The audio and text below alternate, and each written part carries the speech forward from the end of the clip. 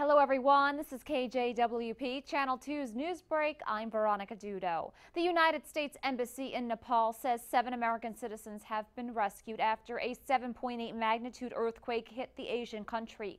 Details on the survivors and their conditions have not yet been released.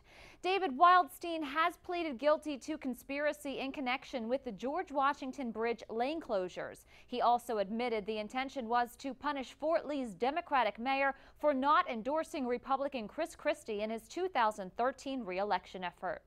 And Expo Milano 2015 opened to the public today. The theme of the World Fair is Feeding the Planet Energy for Life. 145 countries, including the United States, are participating in the exhibition, which will run through October. For more on these stories, visit DelawareOnline.com.